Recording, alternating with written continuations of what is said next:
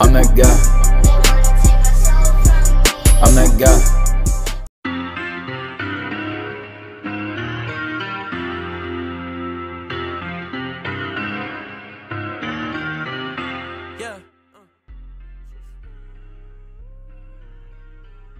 My pops loved it, so I shared an interest with him in wrestling since I was a kid.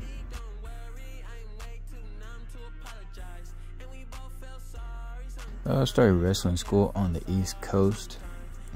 After that, I started with Combat Zone Wrestling in Pennsylvania.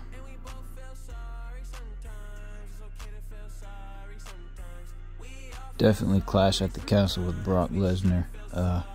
That whole beef and build up, you know, just all the hell that I went through and how much he kicked my ass and how I was able to bounce back and earn his respect.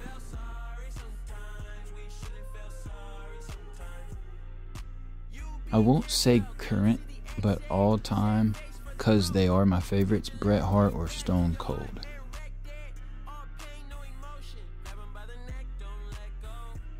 Right now, the spear is working fine for me. I've also stuck with the corkscrew moonsault. The fans love it.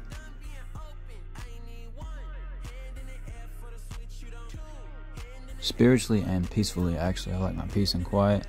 Get me some me time, get my mind right, motivated. And I prep with meditation and mirroring, shadowing and whatnot.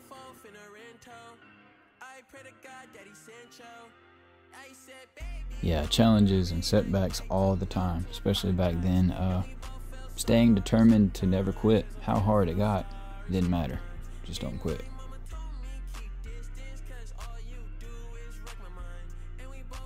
For sure still have the same goal as when I first came to the platform.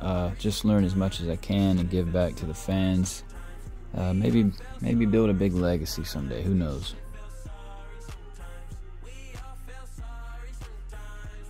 Definitely the mask, my gimmicks, tributes, my moves, and definitely my songs.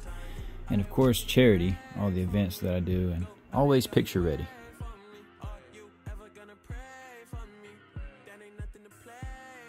Yeah, so right now wrestling is at its best for equal opportunities, and rates are higher than ever. So just stay determined and push for the ceiling. And I mean, the door's open for many people, more than it's ever been. So yeah, give it a go and give it a shot, and you can really make your dreams happen and goals. It doesn't matter, you can do it. 'Cause all you do